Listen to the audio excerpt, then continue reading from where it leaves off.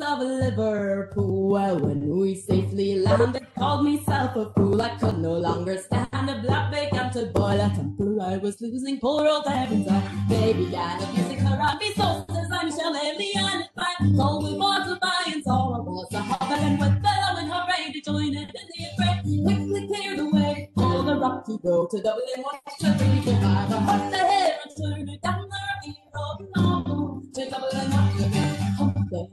Turn her down the rocky road, all the way to Dublin, once a long round.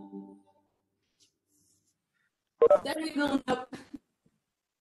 Oh, the bus, Maureen, brilliant. And I was watching while you were playing. A lot of the children were dancing along, especially Aoife Dumusso's kids. Ooh, that's right. And we're doing a great job, and it was clapping and dancing all over the show. For those who don't know Maureen, Maureen was born in Paris to Irish father and French mother, so she's bilingual and binational, and as you can all see, very talented instrumentalist and singer. And thank you very much again, Maureen. Now, to move on, we have Ruth Algar, I think, is present. Ruth, could you unmute yourself, please? Or could somebody unmute Ruth? Are you with us? Ruth Algar was supposed to be the Grand Marshal of the St. Patrick's Day Parade this year, or last year, in fact, but sadly, as you all know, the St. Patrick's Day Parade didn't happen. So, Ruth, do we have Ruth? Well, I think you do. Oh, I can hear you. That's Ruth. I'm afraid I can't see you, but I can hear you. Just to introduce Ruth. Ruth is an athlete, and she has the distinction. Was an athlete, okay.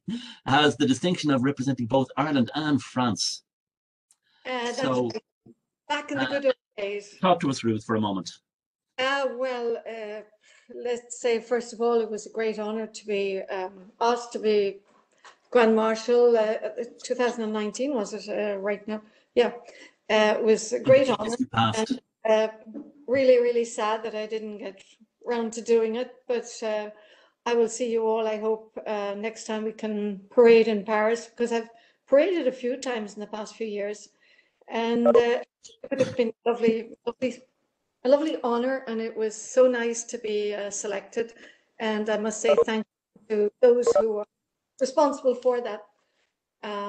It was really a great honour. Yeah, my athletic career is something of the past. It was when I lived in Ireland between the ages of 16 and 24, and then I came to France. So I was representing Ireland in sprints at that time.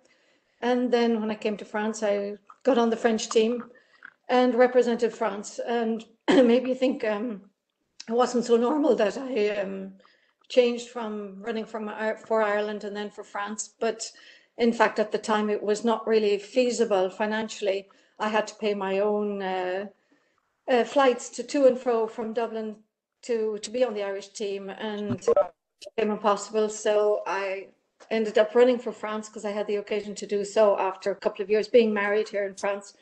I could have the French nationality and I could represent France. I have a really important question for you, Ruth, and this is a crucial question. Be careful how you answer. Gosh. Who do you support in a rugby match? Sorry? Who do you support in a rugby match when it's Ireland and France? Oh, that's a ridiculous question. Of course I am with who the hell do you think I would be supporting? We'll keep you. We'll keep you so. Oh no, for God's Good sake. answer. No, that would be no. That's an embarrassing question. That was question. I thought I'd toss you an easy one just to make you feel. Give me an easy one. That one, no. Supporting Ireland all the time. All the time. Thanks very much, Ruth.